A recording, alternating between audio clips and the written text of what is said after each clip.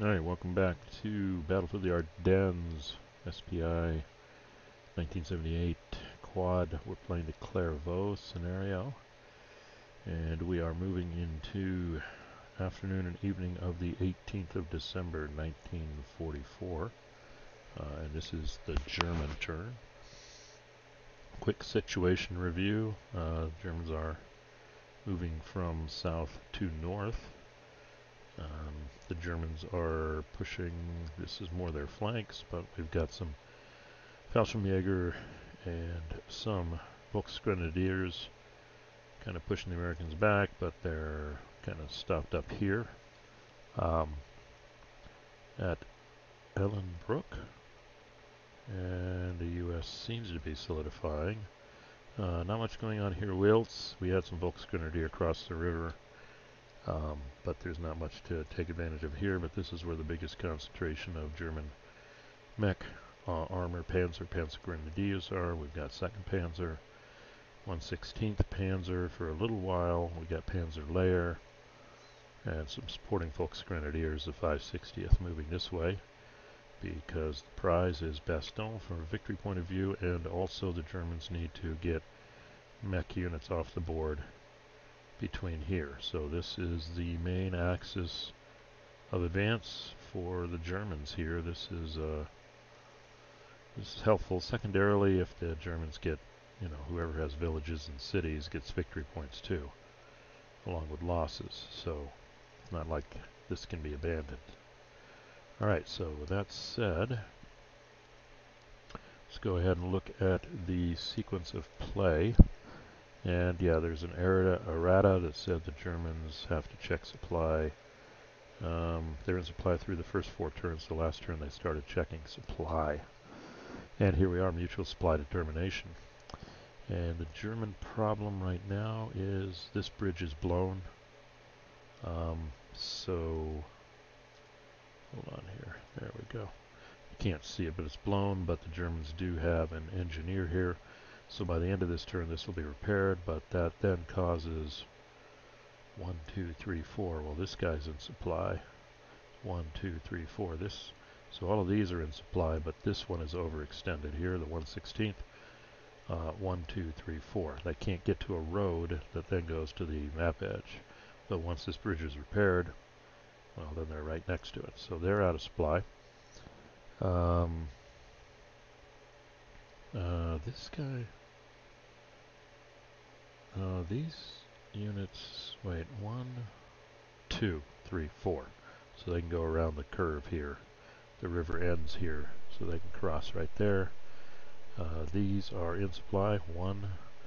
This one is still out of supply because unbridged river hex side, you have to have the road right next to the river, so this one is out of supply. And then we work our way down here. There are no US units out of supply here. This guy can just go around here. So they're good, and this guy's good. And actually this guy now is not out of supply because this one negates that out of supply here. Interestingly enough, these two are in supply because the road's here, but this one is out of supply because he's not adjacent to the river. And then coming down here, it looks like everybody is in supply. And these bridges are not blown. Well, they didn't want to do it. Well, they should have done it last turn because they can retreat across. Another tactical blunder, maybe? We'll see. Alright, so I think that's the supply determination. No air power. And now we go into the movement phase. And the first thing is building. And if we look, we are going to be working on that one because of that guy there. Oop, not you. You, so I'm going to mark moved. Okay, yeah, that shows up there. So he will stay there. Are there any other bridges to build? He just built one here. So, well, he could build a bridge here, but it's not on the road. I don't know, what would be the value? Well, then 1, 2, and they'd be in supply. He's probably not building the bridge here anytime soon, so maybe that's a good idea. That'll get supply across here, and they can at least go 1, 2, 3, 4. So that's a new one. Let's do that. Place bridge repair marker. See if I can do that. Right? No. This is kind of hard here. There, and then this guy. Do we have that many? I didn't know that. Wait, hold on. I think I may have duplicated him. Let's go back. Yeah, I duplicated him. No, we do have 2 engineer units. Holy smoke. Okay. Really? How many? Yeah, and I'm at the stacking limit too. So one of them can stay behind, and one of them can... Well, let's see. Alright, I think I got that. There are 2 engineers here. And one of them is building a bridge here, because there's not much else he can do.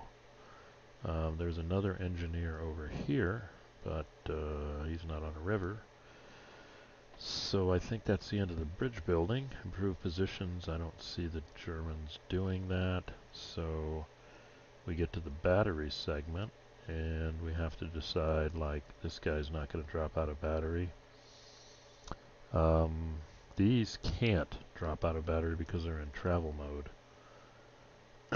This one did drop. Let's see what this one looks like.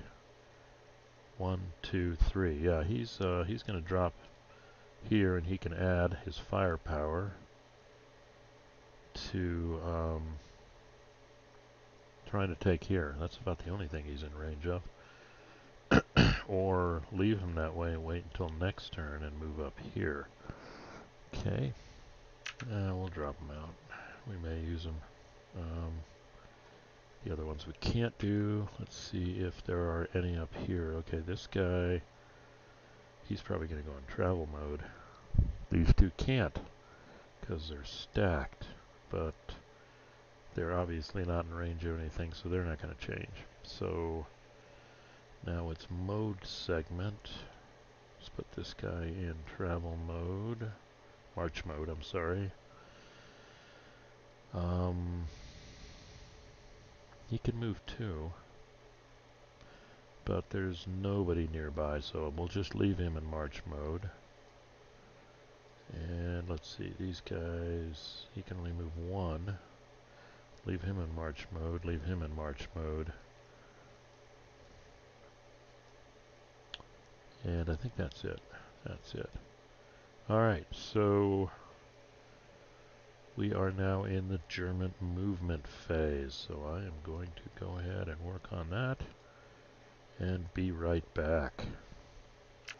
Right, the German move is done, and it's going to boil down to 2 big attacks now.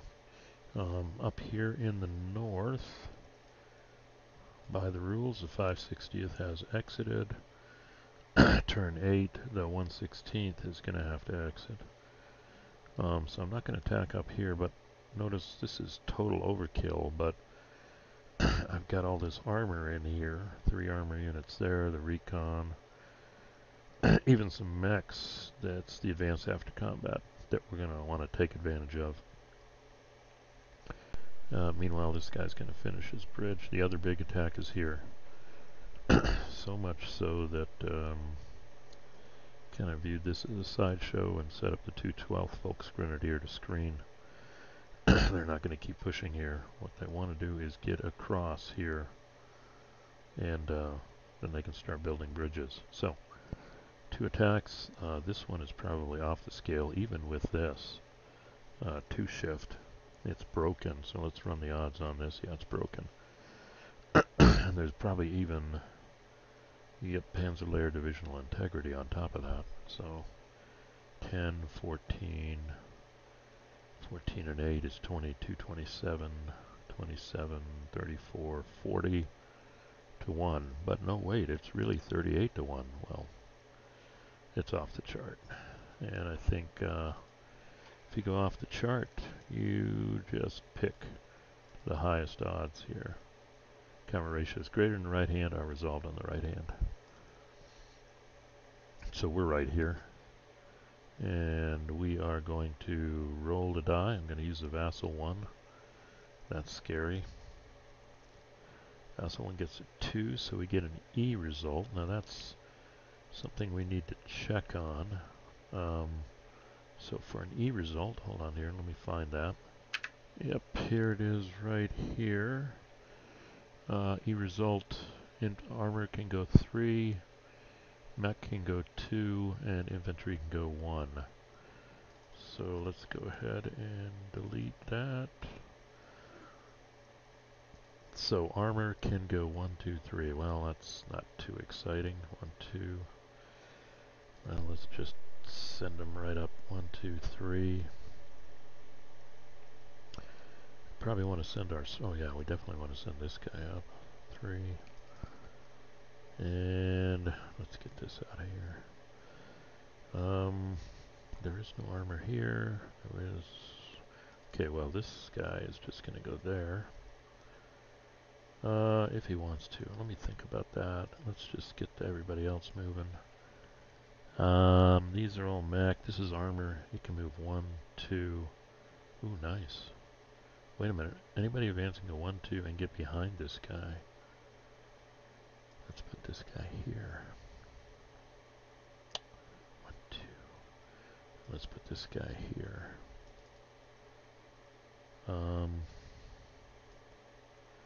That's interesting. I guess I'll put him here, here, here. I think this guy can go 3 because he's recon, and then the mech is just going to go right up the road. This mech's going to go here. This guy's going to stay here just to block this. Okay, so, yeah, oh, wow, so close. One more hex. And would have had it. But they are coming up on Bastogne now. That's a problem. Alright, so that's done. The engineer will, though, get to build an improved position since they do it in 1 turn. Alright, let's come down here. And this is going to be interesting odds. These are, well, I got 7, and 2 is 9. Well, let's add these all up and half it. 4 and 3 is 7 is 10. 10 and 11 is 21. 21. And we half that round up gives us 11. 11 and 3 is 14. 14, 18, 22. Well, doesn't matter. It's a 3 to 1. We've got divisional integrity somewhere. I think 15th Fallschirmjäger. And 352nd. Yeah. So that takes it to 4 to 1. But then it drops 2 because of the town. So that takes it to 2 to 1. And they're in broken. So it's 2 to 1 broken. And we're using the initiative die roll. Let's see what happens. Oh, for Pete's sake. This is why I don't use the vassal die. Look at that. Okay, I'm not gonna. Hold on. Let's pull up the dice roller. Not here. Let's get that. Should have paused. Hold on. Okay. So it's 2 to 1. And it's 1d6. So let's use my handy dandy dice roller. This one will count. 2 to 1 broken. 3. Okay, close enough. So broken 2 to 1. 1, 2, 3. 3. 3. They both lose 1. Wow, this is a moment of truth for the... if he retreats here, he could retreat here without losing anything. Let's see if that does defer that. Alright, that's the key right here. Units retreated into enemy-controlled hexes Occupied by friendly units, do not lose a step. So they are going to fall back here. And this, of course, goes away. And they should have started building a bridge already. Dang it. And let's see, the only people who can advance are these guys. Wow, well, I would have taken a unit out. See, if I had a unit here starting to build a bridge, and this attack was successful, then the bridge would have been built, but now they got to wait a turn, so. But the Germans also lose a step, so that's a tough choice. Let's take it out of this guy. Okay, so the Germans do take it, but this unit gets out of the trap. That's why actually moving that armor unit there was critical. So now he has an escape route, so he has extracted himself. Alright, I believe that is the end of the German turn. The only thing left is bridge phase. And now we have a built bridge here, which means these units are going to be in supply at the next check. 1, 2. So that's solid. Got a solid line here. So the Germans did okay. They're getting close, so close. One more turn and they could have really closed in on Bastogne, but guess what the US gets this turn? With an extra move. So they're going to have 18 plus. Yeah, so they can easily assume positions in Bastogne. This guy's going to have to extricate himself maybe here with a fortress built. Or the Germans, well, it's going to be tough to swing around this way because of the rough terrain. Anyway, okay, that's the end of the German turn. And yeah, there's no reason this wouldn't have succeeded. I mean, it was just a delay unit, but that's what they did. They kept them away from Bastogne. And down here, these units have at least crossed here, but the U.S. extricated themselves. So we'll see how this plays out next in the U.S. turn. If you like, click like. Comments appreciated. Messed up the rules, strategy recommendations. And as always, subscribe if you want to know when the next one is. And again, thanks for listening.